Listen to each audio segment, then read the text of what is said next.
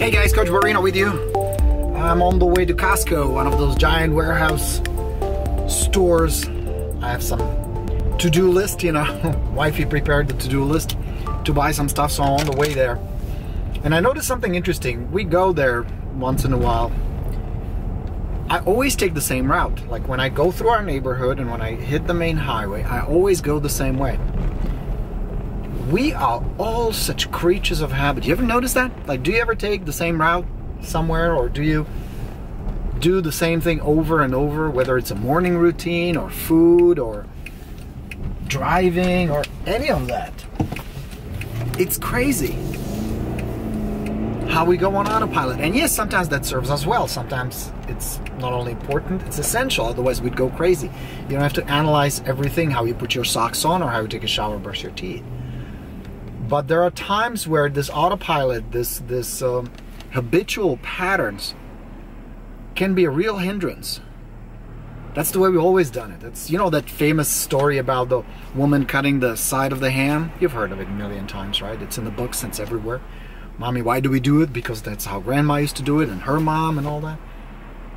So I'm wondering if there are certain patterns that you would like to change, certain habits that you just have that no longer bring you closer to your goals, to your dreams, and to your desires. Like I know I do. Some business, some health. You know, recently I hired a coach. You've heard me talk about it. I have now Nancy kick my butt so that I work out, I get healthier, I feel better, I have more energy.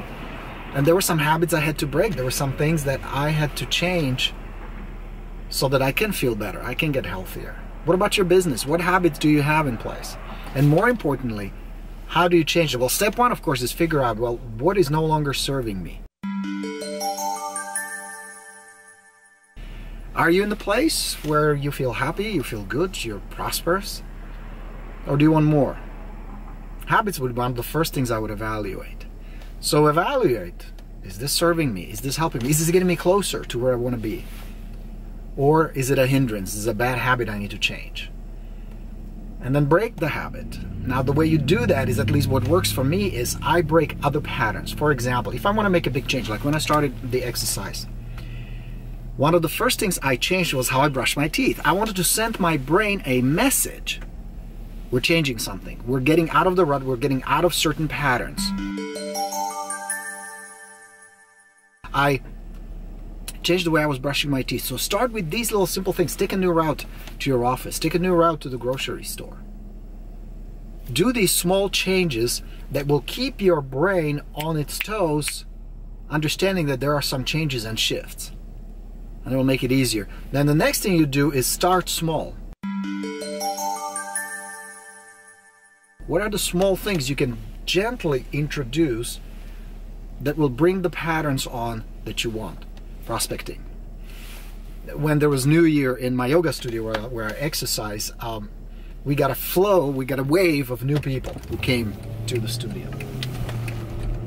And you know, it happens every year, right? New Year's resolution, they have these good intentions to work out, to be healthy, to exercise. But what happens within a month? Most of them leave, most of them are gone. What happens with most of the people who get into real estate? We have over 80% attrition. That's unbelievable. 8 out of 10 real estate agents don't survive year 2 in the business, according to almost every statistic I've seen. Why is that? Why is it so hard to make it and become successful in this business where there's such demand for professional people, for good agents, for honest, hardworking people like you? Why is it that 8 of you who are watching this video will not be in a business 12 months from now, statistically? Now, I want you to stay. You're my students. You're my subscribers, and you're my crowd. We are a tribe. But why is that? Well, a lot of it has to do with habits. They have still the mentality of an employee. They have a mentality of somebody else must be responsible. Somebody else needs to tell me. Somebody else is in charge. They're not. These patterns of thinking and behavior get them stuck and ultimately cause their failure. So I don't want you to watch this video and just kind of think, oh yeah, that's a great thought. Yeah, I need to make some changes and I have some habits, blah, blah, blah, blah, blah. Let's see what's on Facebook, and you go right back. Really pause and think, what can I change right now? What patterns do I need when you prospect? So going back to these people in the gym, one of the reasons they fail and one of the reasons other agents fail is because they take on way too much at first. And yes, it is overwhelming. And yet it is too much. Start easy. You want to start prospecting? You want to start working expired listings? Start with one call a day.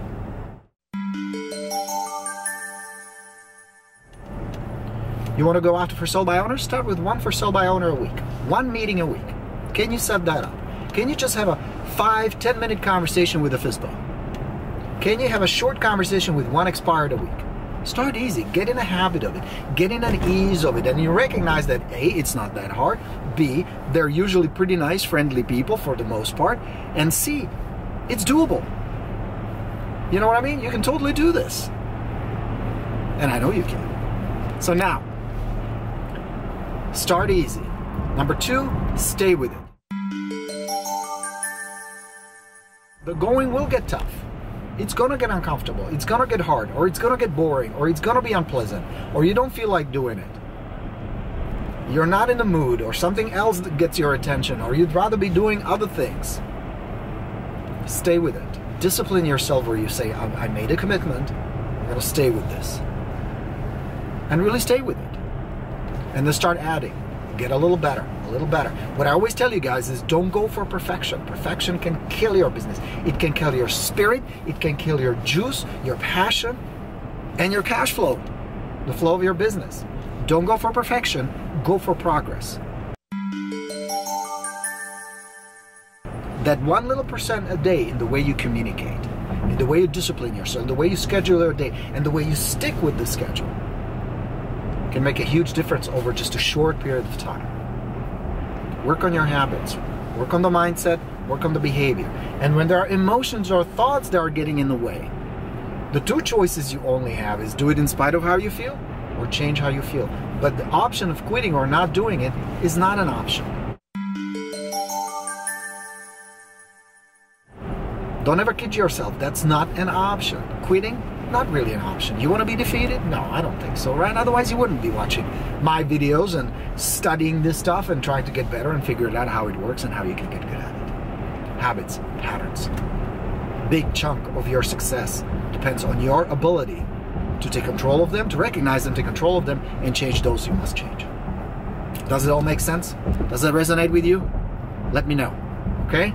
Thanks for watching this video. If you're not a subscriber here on YouTube, please do subscribe. I do these videos a lot for you. I have stuff with scripts and inspiration and real estate prospecting and all kinds of stuff to help you become a real estate rock star. Oh, speaking of rock stars, if you're not a member of our group, come join us. It's a really great book on Facebook. Look us up. Real Estate Rockstars Agents. Tons of good people sharing ideas, inspiration, give you answers you're looking for. Thanks again. Make it an awesome day with some new habits. Let's go get them. Coach FSBORINO signing off. I'll talk to you soon.